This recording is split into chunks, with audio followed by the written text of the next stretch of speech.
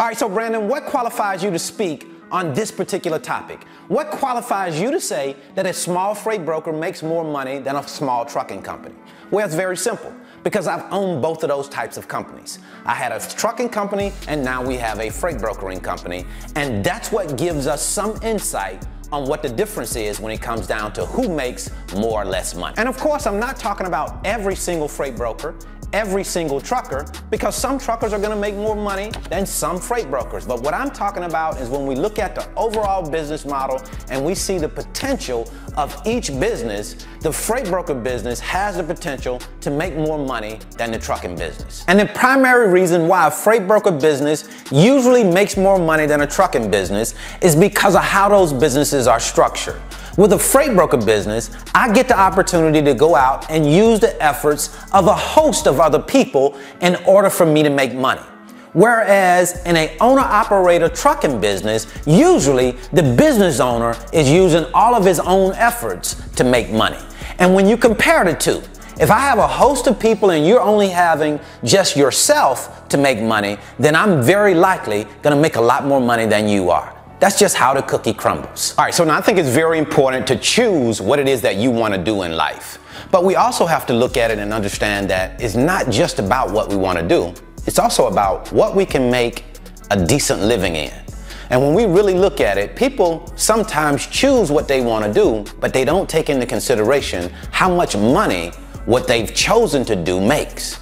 And then when they realize, oh man, this doesn't make the kind of money that I expected, then they start scrambling and thinking about, hey, maybe I need to make some changes. In today's video, I want to tell you today, why is it that freight brokers make more money than truckers? There's a very simple reason for that, and I'm going to share it with you now. So come on inside, sit back, relax, and enjoy this video. Now let's get down into the business. So before we go any further, let's make sure that we're on the same sheet of music and we understand what it is that I'm comparing here. I'm comparing a small trucking company with about 3 years in business, owner-operator, as compared to a small freight brokering company, work from home, with the same amount of time in business. Now, yes, we know that both of those business models are excellent business models. You can make a lot of money in trucking as well as you can in freight brokering. But something stands out about the freight broker industry to me when I compare it to the trucking. That is, I'm going to have much less overhead as a freight broker as compared to a trucking company. For the sake of time, we're going to make a very simple example here. Let's say that a trucking company earns in total income $200,000 for the calendar year.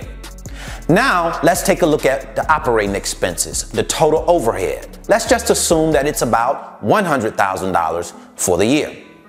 Now, when we look at the total income minus the operating expenses, that leaves us left over with $100,000 for the trucking business owner. Now, let's look at that example and compare it to a freight broker. Let's say a freight broker earned $200,000 in a calendar year. When we look at the operating expenses, we're going to assume that the operating expenses are about $20,000 in the calendar year.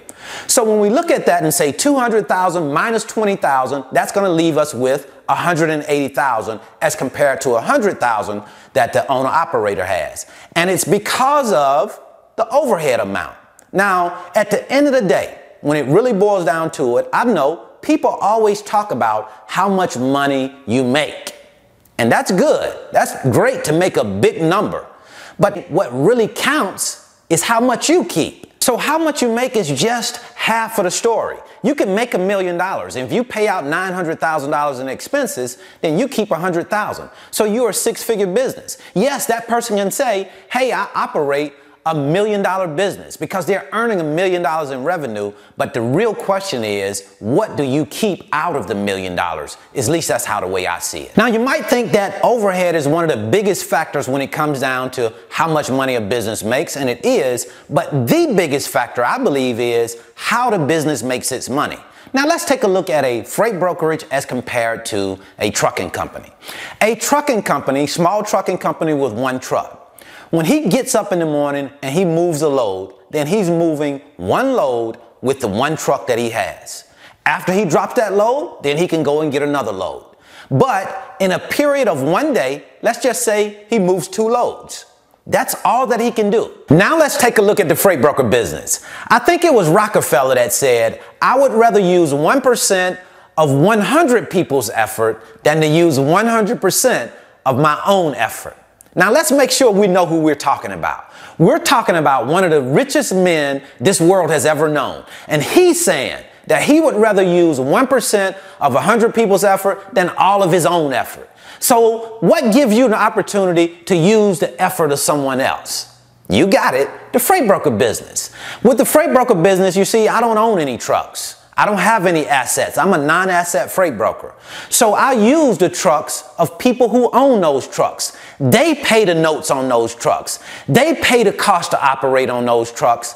And I get to use it without having to pay those costs. But the biggest advantage is I don't have to depend just on my own efforts. You see, with a freight broker, the freight broker is building a team of carriers, because he knows it's kind of like the drug game. As long as I have drugs, I have money. Well, in the trucking business, as long as I have freight, I have money. As long as I have freight, I have access to trucks.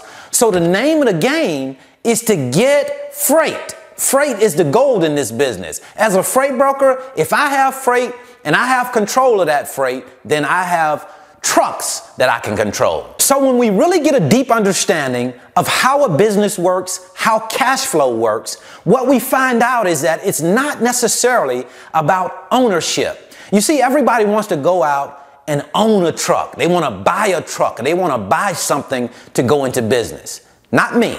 I would rather have controllership than ownership, because what controllership allows for me to do is to make more money, because it does not come with the liability. And for those of you who would say, Brandon, a business is not just about making money for me.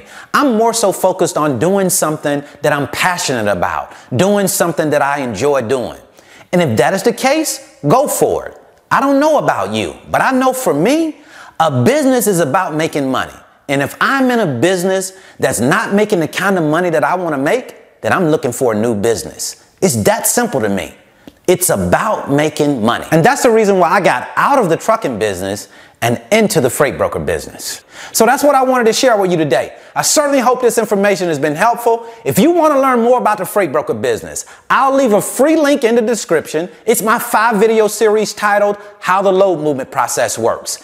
It will give you a look into the freight broker business. That way you can see how it works before you decide to come into it. And just in case you want to know more about the load board, how freight brokers actually use a load board to post their loads, to search for trucks, and to use that rate sourcing tool to get a rate that they can take back to the shipper, I'll leave a free tutorial here.